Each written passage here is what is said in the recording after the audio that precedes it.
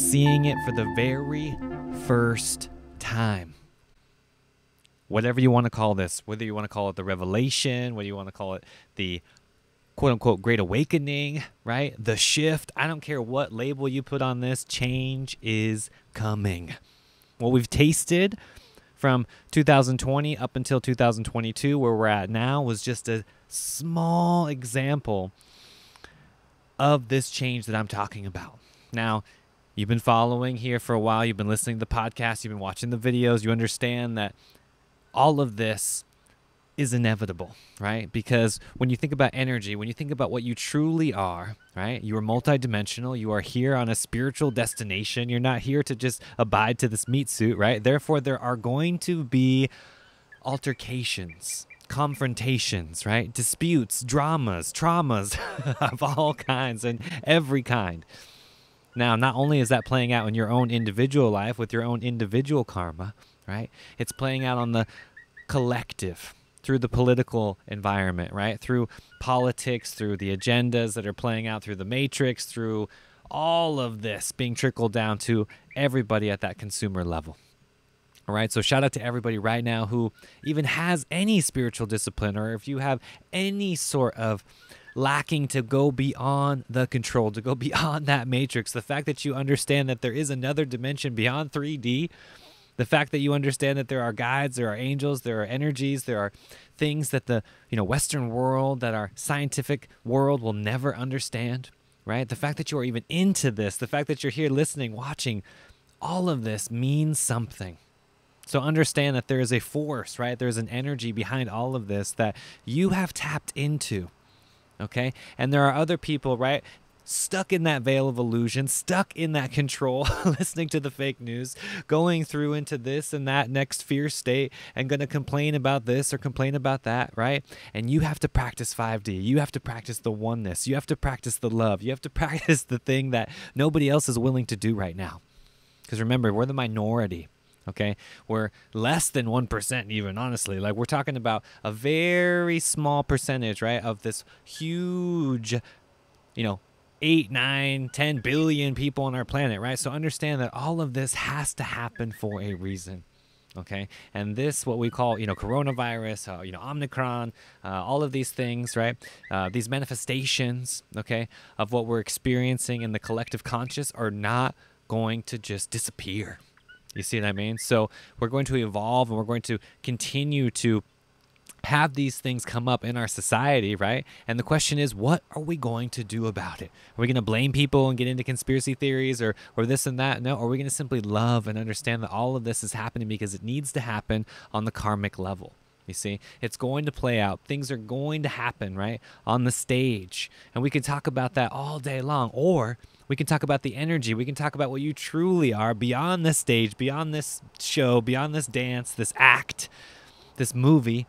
You see, you're the producer. You're the one who is creating all of this. You're the one who has to see beyond it as the creator. You see, I like to call it the, jumping from the consumer to the creator. We've all been there, right?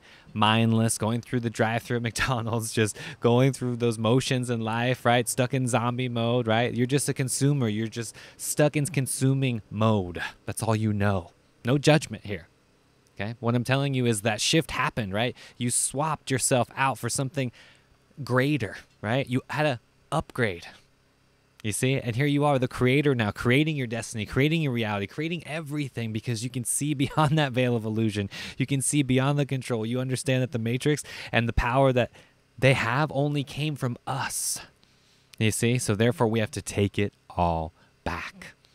That's what we always have to do. You see, this balance has been overturned, right? And we have to understand that all we have to do is take the power back. So shout out to everybody right now listening, watching, that has been doing just that in your own unique way. That's what 5D is all about, channeling this energy, tapping into that cosmic force and bringing it right here to New Earth and manifesting it in the most infinite way that you can imagine, right? That you can create, that you can actually do right here in the eternal now. So keep going. Okay, yes, you're going to hit more roadblocks. Yes, we're going to hit even more confrontational battles, right, during the spiritual war, you see? And there's even going to be more brainwashing, more mind control games, right? Think about the food. Just think about the air that they're, exposed to on a daily basis, right? So this toxicity that we're dealing with is not going away overnight.